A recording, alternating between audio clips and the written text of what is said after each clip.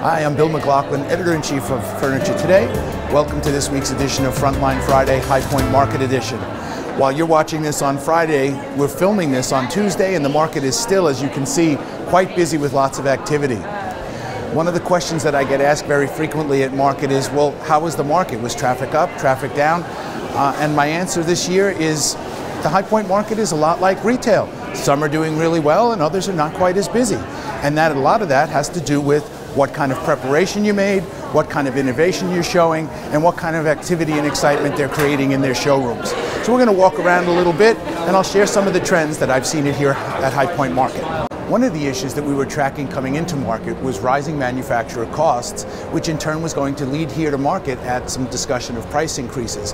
And in fact, that did turn out to be the case, as a number of manufacturers, particularly in the upholstery segment, did pass along increases. We spoke to retailers here at market, and in many cases, actually in most cases, they're figuring out how to make that work for them.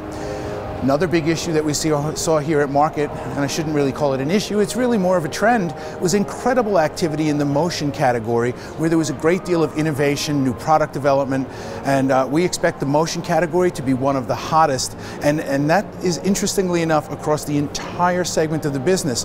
At the opening price point, at mid price points, and even high-end players are starting to look at motion as a growing opportunity, particularly power motion. As somebody said to me, you don't roll your car windows up anymore, do you?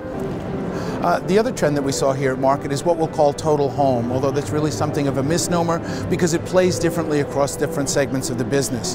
In the furniture segment, when we talk about total home, what we're seeing is a coordination of case goods and upholstery into larger collections.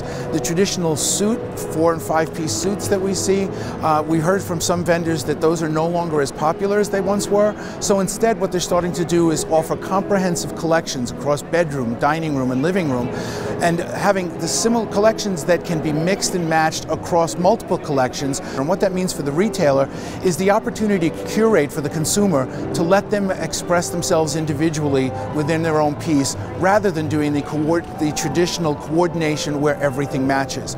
That's a trend we expect to keep an eye on more as we go through the rest of the year, and I think we'll see more of that at the next couple of markets. So as you can see, there's still plenty of market going on here.